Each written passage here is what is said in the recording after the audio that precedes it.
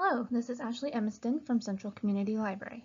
Welcome to Myths and Fairy Tales, a program where we talk about stories from all over the world and highlight great books and digital resources you can find on these topics. Today we'll be discussing mythical creatures.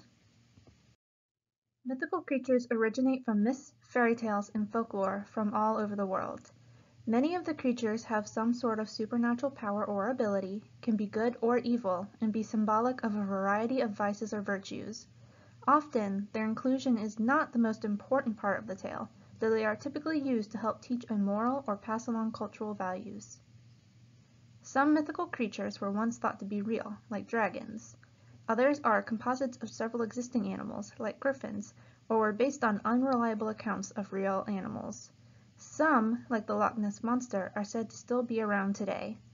Because the definition of a mythical creature is so broad, there is a lot of diversity in the types of creatures you see and how they are used in literature. All of the books here focus on mythical creatures that are based on animals.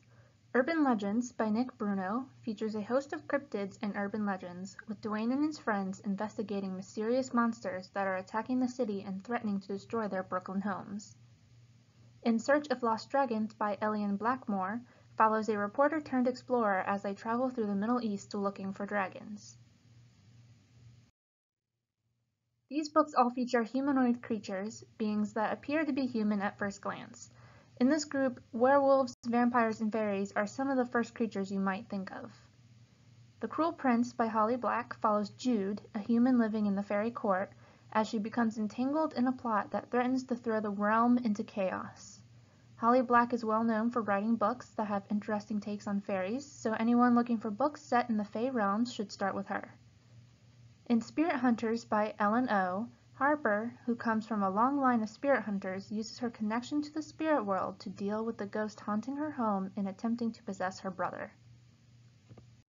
Finally, here are a few books that you can put on hold through our online catalog, which you can access from the library's website.